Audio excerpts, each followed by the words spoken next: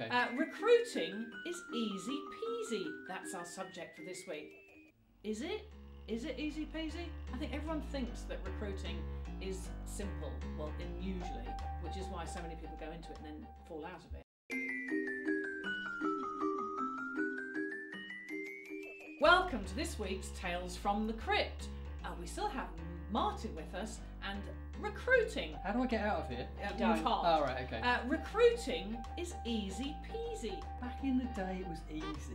You just had a really good candidate, you put him in front of somebody, and then get a big fat fee. What's the problem? Martin, what sort of recruitment do you do? IT security. Oh wow. So, a hot topic area now. Yeah. And hot topic area then. Yeah, absolutely. And I think you did retains, didn't you? I tried to, as much as possible. Yeah, and executive. And executive. Yeah, and headhunting. Well, executive search, as it's called. That was the posh way of calling it. That was the posh way of calling it. What's it like in your industry at the moment, Martin? What industry? Try not to do any work.